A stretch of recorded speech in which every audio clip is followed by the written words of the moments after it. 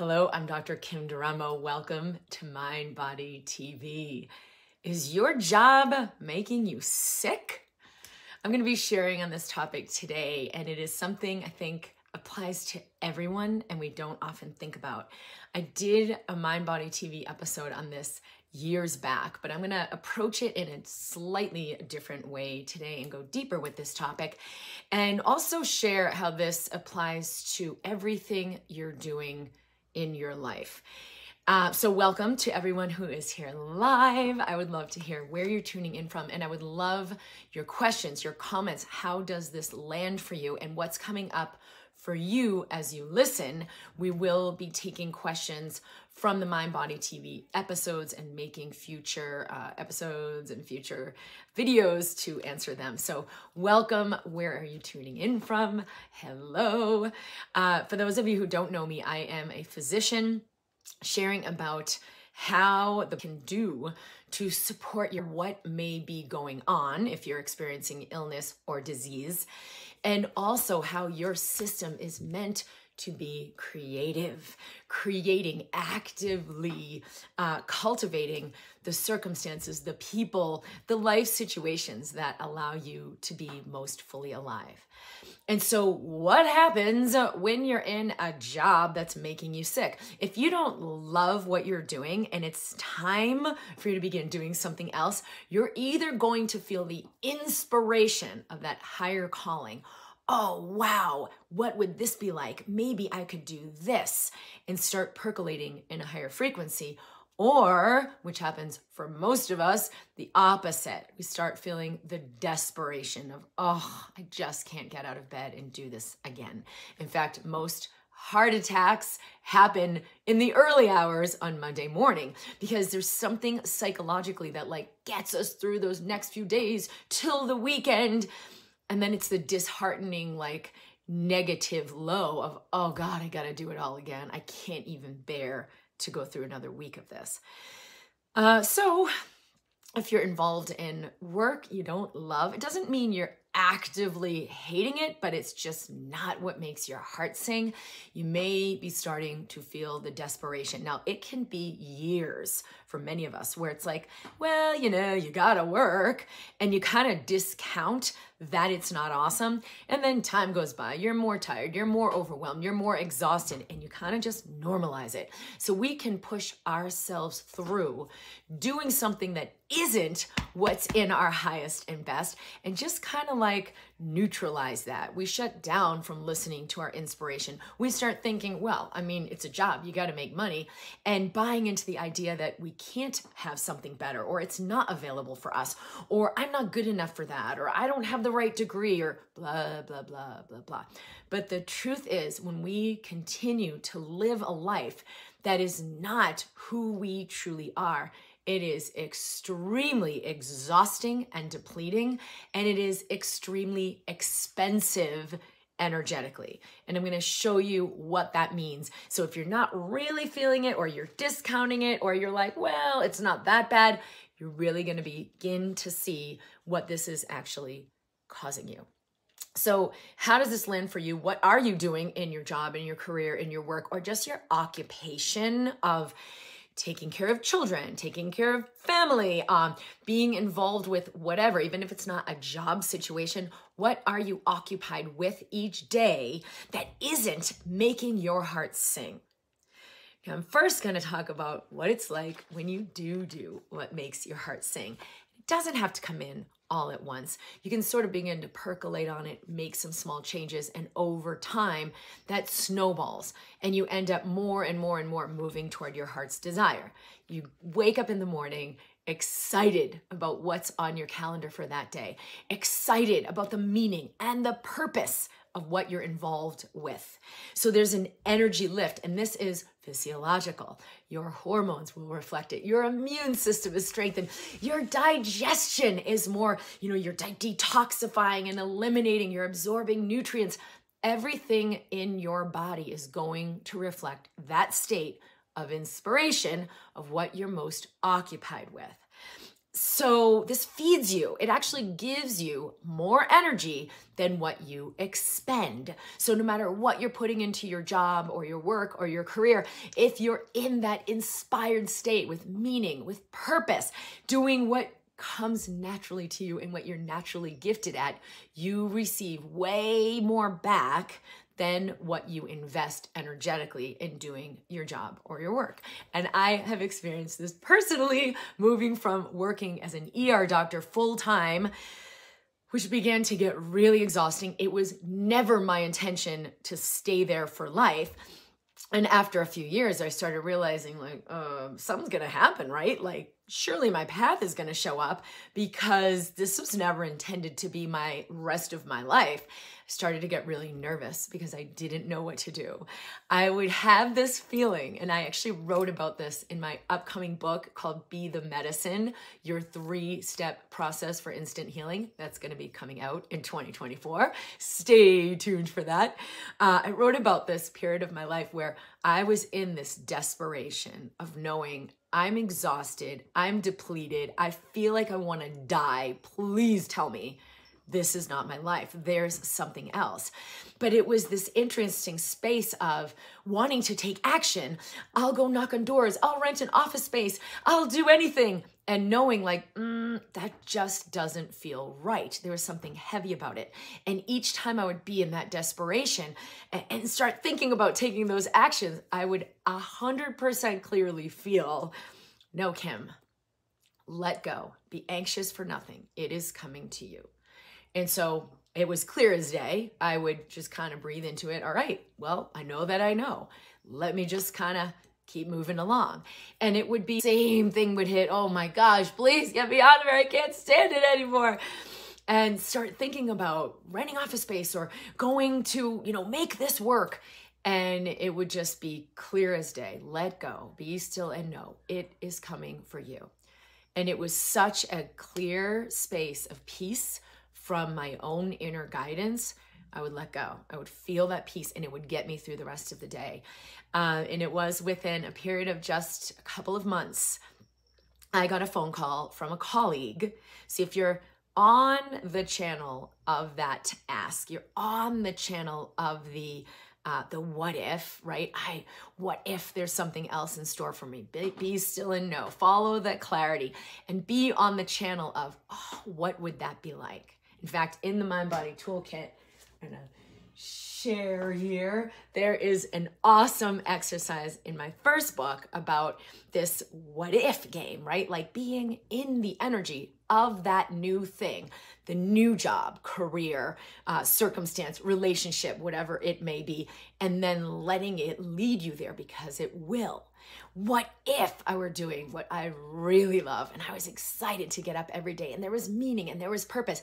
Get on the channel of that vibration and you will certainly have the guidance that leads you there. And that is exactly what happened to me. I'm going to share the link for the book. It's drkimd.com/book.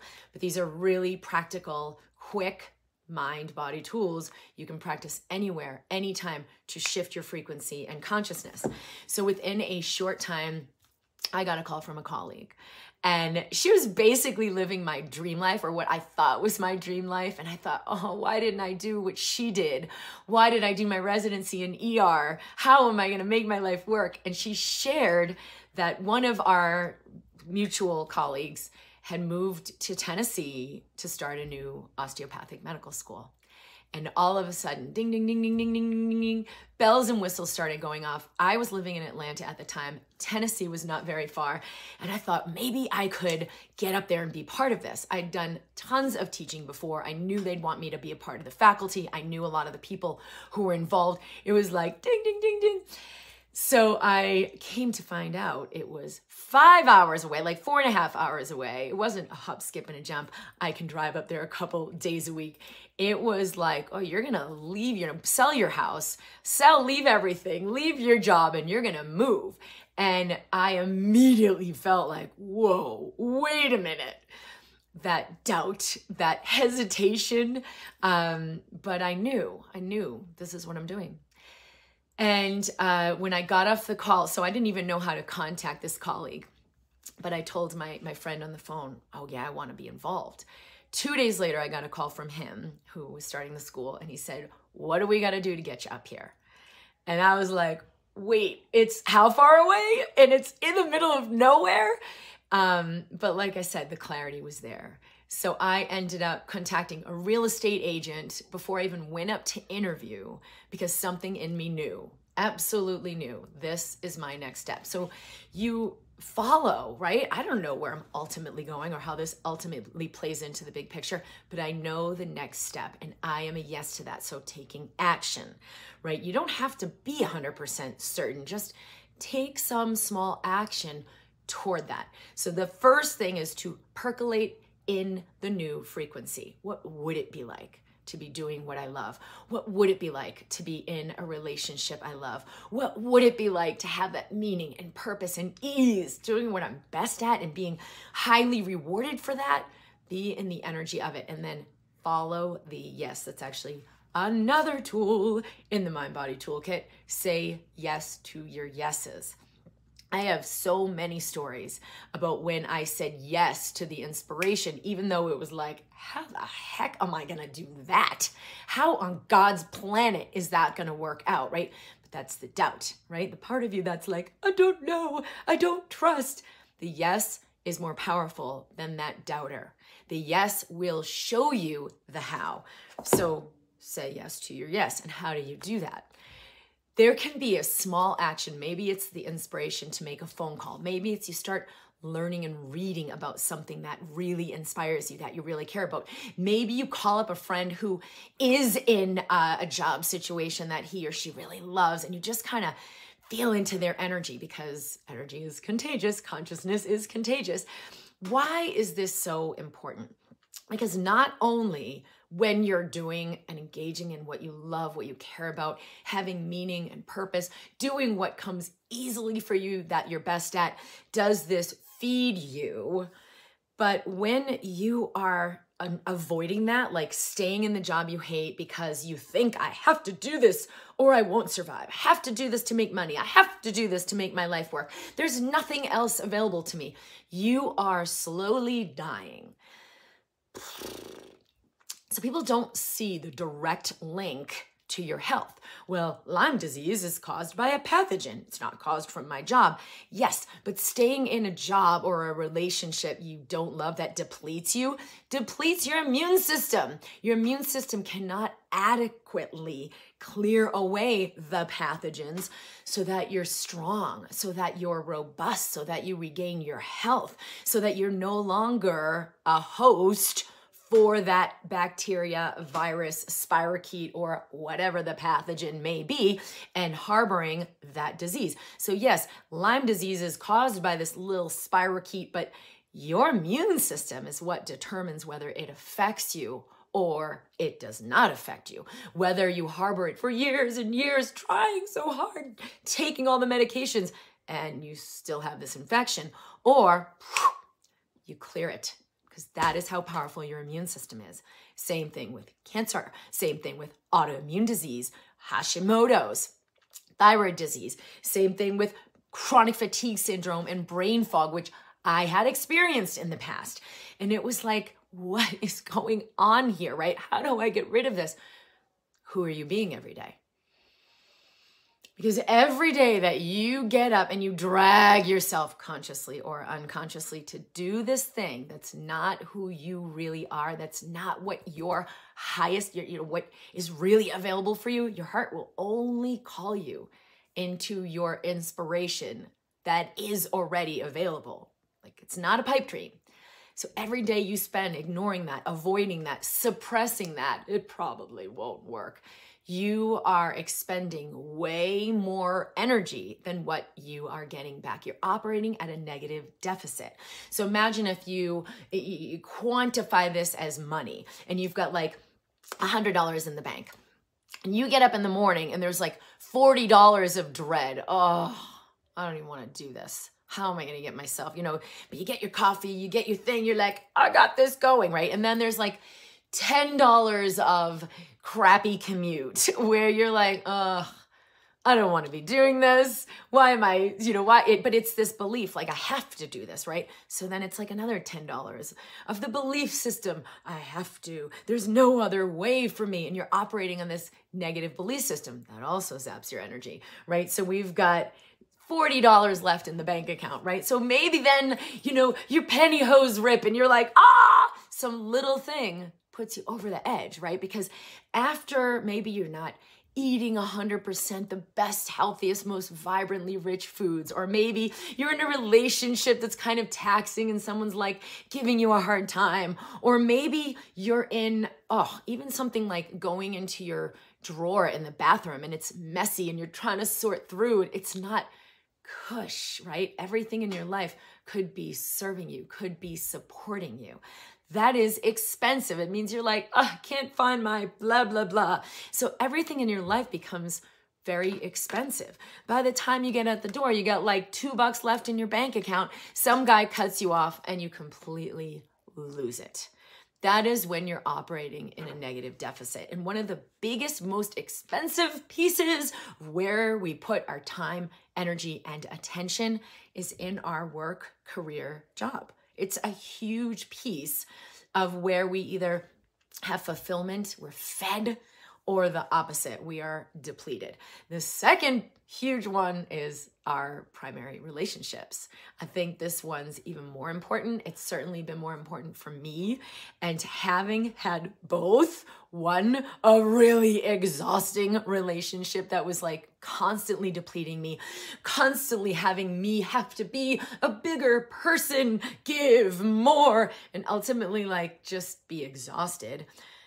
Thankfully, I left that relationship versus a relationship that feeds and nurtures me. Someone telling me, I love you, you're amazing, you can do it, I believe in you, I'm on board, I care about you, who is honest with me, transparent, who is interested in the intimate ongoings of my own being. So those are kind of the two main things, because we put so much into our work career, not only time, but our energy. Like, it's a major, major factor of the day. So that's really why I wanted to speak about this today, is we don't tend to realize how expensive it is when we're doing something that we don't love. We don't tend to realize that we're operating under a faulty and very energy depleting belief system that says, well, I have to do this. Well, I can't do anything else. Well, it's not possible for me. And every time we believe that, consciously or unconsciously, we literally change what the brain is able to see, what our eyes are able to see, what our brain is able to contemplate and perceive.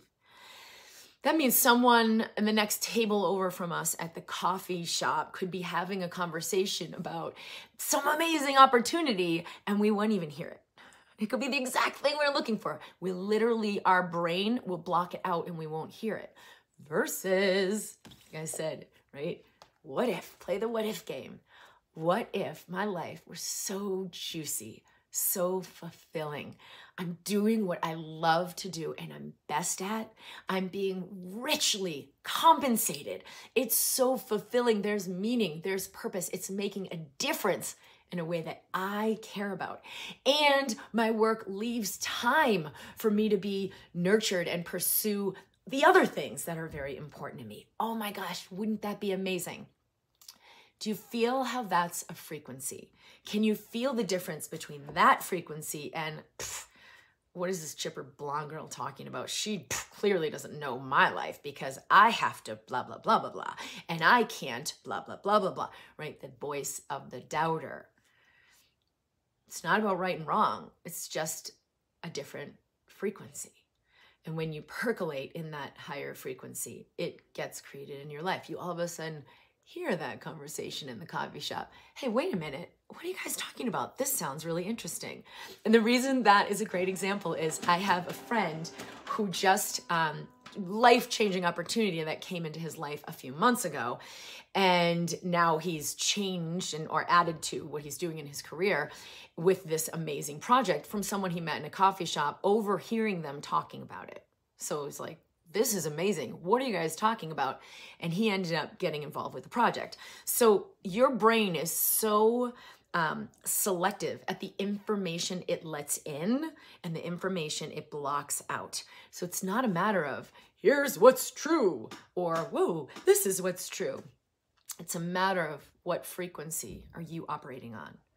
When you're operating on the frequency of possibilities, you will have different thoughts, different ideas, and you will perceive and receive different information from the world around you. And that's why so many people will tell me, but I don't know what to do. It's not showing up. Yeah, so where are you functioning? Are you functioning in possibility? It's not showing up, but I'm open. Because that's where I had to be for like a long time, you guys. It was months of this agonizing, like, thinking, will it work out? But then choosing like, nope, be still and know. Let go of that fear. You're exactly where you need to be. You are in perfect timing. And having the wisdom and the guidance be clear, it will come to you. Your wisdom and guidance might be very different. It might be, go call your friend Pamela. It might be, go walk in and leave your job right now. In fact, my friend Kyle Cease, we had this awesome event that he did a few weeks ago in Salt Lake City, and we are doing another one in June, so stay tuned for that. But his team at the end on the VIP day were discussing how did they get on this amazing team and get this incredible job that's like their life, dream to do such amazing work. And for more than one of them, they had quit their existing job before they even knew this was on the horizon. They couldn't have known.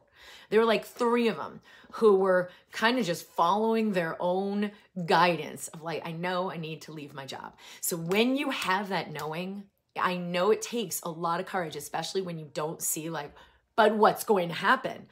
If it's coming from your truth, take action. Because I promise you, it's not going to let you fall on your butt. The universe is not going to guide you from inspiration and then say, just kidding.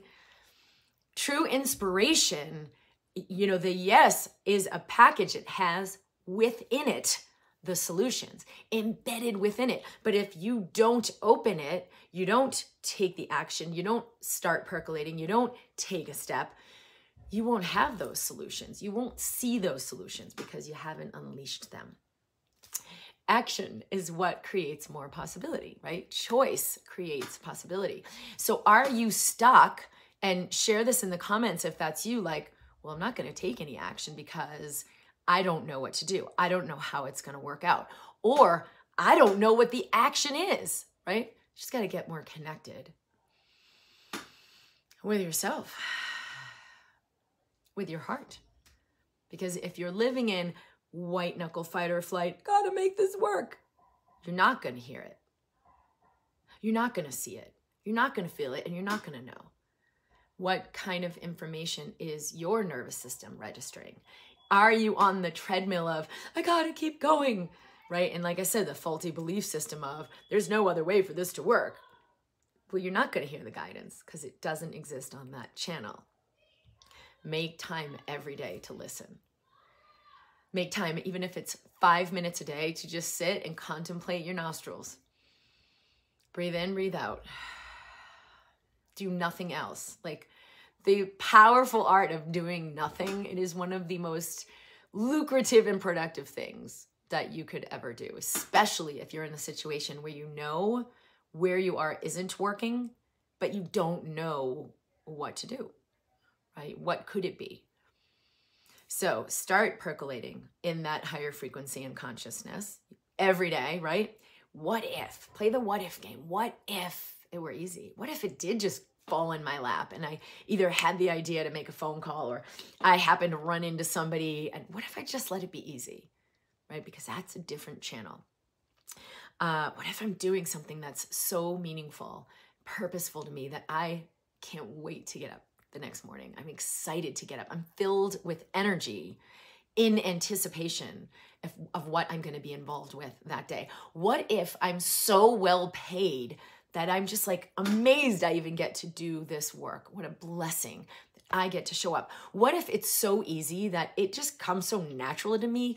I never even imagined this had so much value in the world. What if what I do has so much more value than I ever imagined? Just because it comes so easy to me doesn't mean it's not immensely valuable to someone else. So play that game, percolate with that, and then listen. Right? What would create that? What's one thing I could do today to move more, one step further in that direction? Because this is really what is at the core of self-healing for so many people. They don't realize like the one big rock in their life, one of the biggest rocks in their life is just a huge energy suck. Anytime you are being what you're not, right? Like, well, it's okay. I can do it. It's all right. It's not that bad. But it's like your inner self is like, I'm dying. I can't stand it. I don't want to do this anymore, right? There's a discrepancy.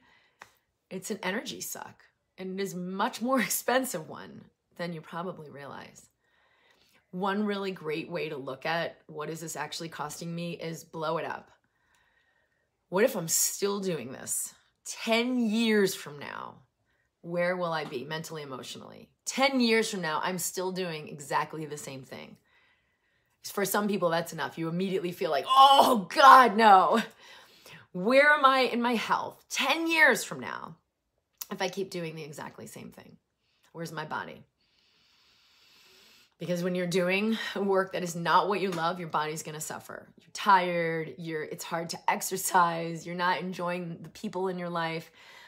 Where am I 10 years from now in my money? Now, it may be you're like, oh, well, if I keep doing this, I'm going to have so much more money. But I want to talk about wealth, which is not really about money.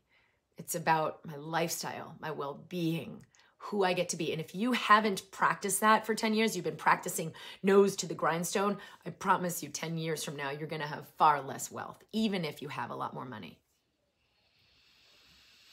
Where am I in my well-being? Where am I in my relationship with my children, my spouse, myself, the people I care about? That's one way to really amplify it. If you think, oh, this is okay, I'm pulling it off, you don't realize how expensive it is, blow it up. Now, flip that. What if I make a major change today and there's one action I can take right now, and I take that step, whether it's calling a friend or reading a book or having a conversation or journaling. How do I really feel about my job?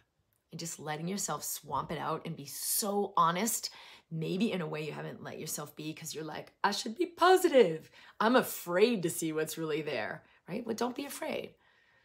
What's really there? Because I promise you, either through your inspiration or your desperation, the heart, which registers possibilities you may not yet be conscious of, registers higher possibilities, is letting you know.